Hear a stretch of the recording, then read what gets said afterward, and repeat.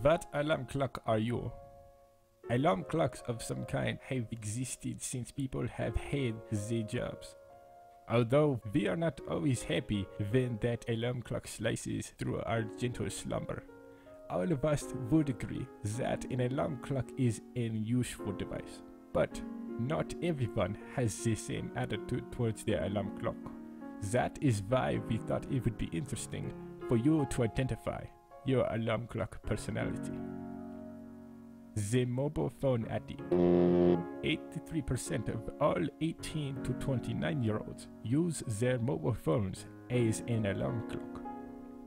The overachiever.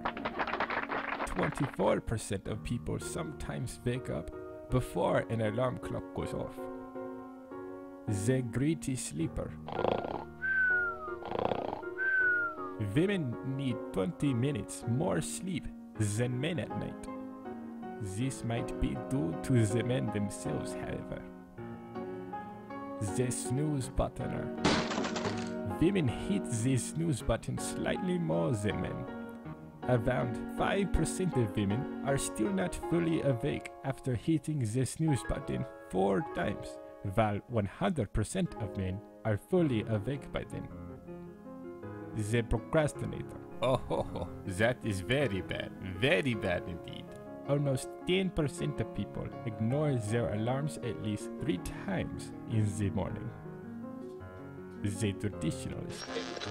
23.3% of people use a traditional alarm clock to wake up, and 14.9% use a clock radio. The naturalist. More than 50% of people aged over 55 wake up naturally without the use of an alarm clock or any other aid for that matter.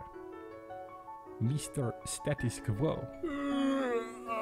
Did you know the average time an alarm clock is set for is 7:04 a.m.?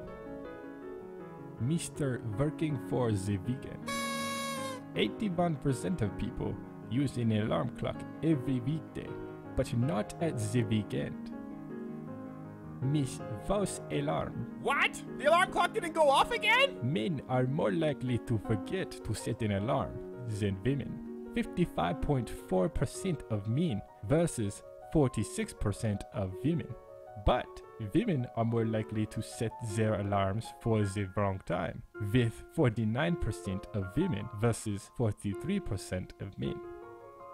The chubby undersleeper.